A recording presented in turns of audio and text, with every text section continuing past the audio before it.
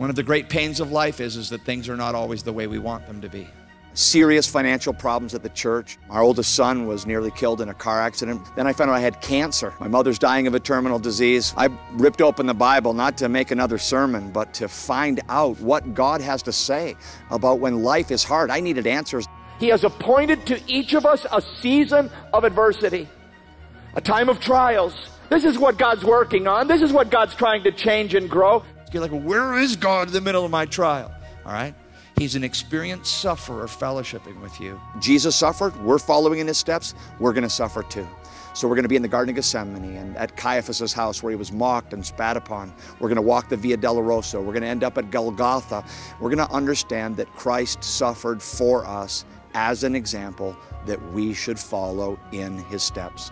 How comforting to know that even as we go through difficult things, when life is hard for us, it was hard for Jesus too. And his triumph can be our triumph. That's what this study is all about.